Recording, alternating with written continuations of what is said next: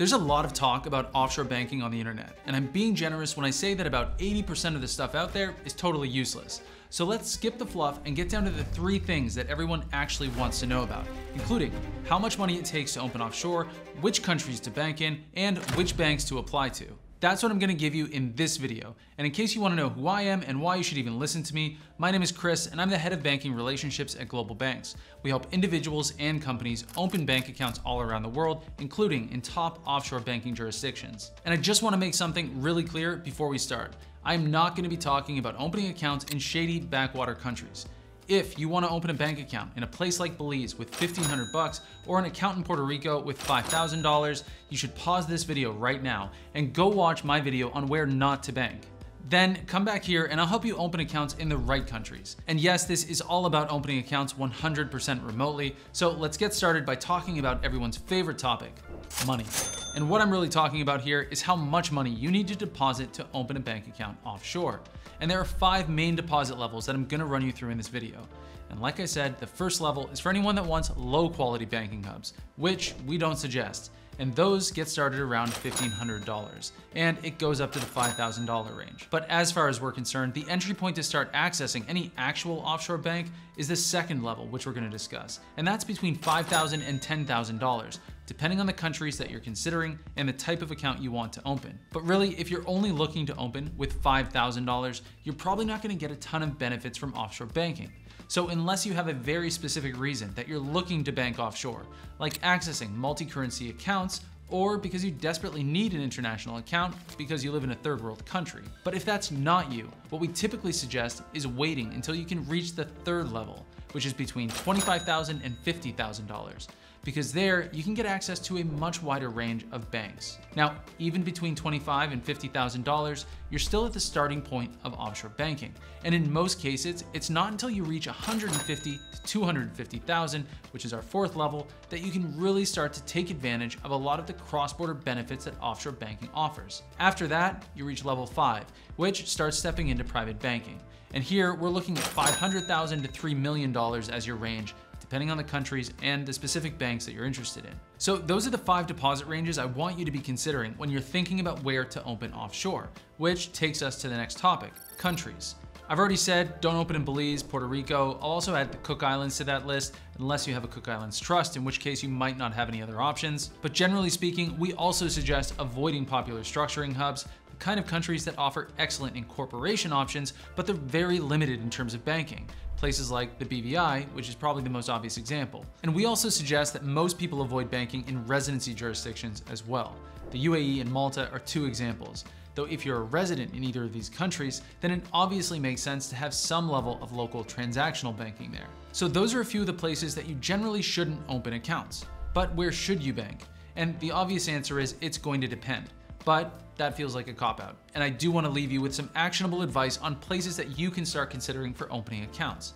And the easiest way to do that is to give you a few examples based on the deposit levels that we just covered. Again, I'm skipping the $1,500 to $5,000 level because frankly, the banks that offer those deposit levels in the offshore world should be avoided. So starting with $5,000 to $10,000. Here, we're talking about banking in places like the Isle of Man and Panama, 2 very different banking hubs with 2 very different banking sectors.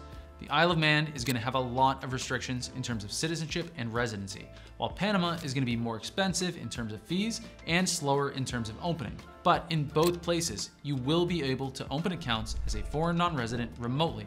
And if you're an American, Panama is a good dollarized option that you can reach with direct flights from many US cities. Now, next up, in the $25,000 to $50,000 level, here we're looking at places like Jersey, which is home to a handful of offshore banks that do accept some, though not all, non-resident foreigners. And the key to opening in Jersey is determining whether you can get in with your citizenship and residency combination, which is becoming more challenging. On the other hand, if you're not a US person or an American, you might want to consider US banking at this level instead. And with $25,000 to $50,000, you can start opening in the US remotely as a non-resident. Even certain US LLCs and certain foreign companies can start to open in the US at this level if that's of interest to you. But once you start breaking into the $150,000 to $250,000 level, here we're starting to look at a much wider range of countries and banks that you can access. And 2 really good examples at this level include Singapore and the UAE.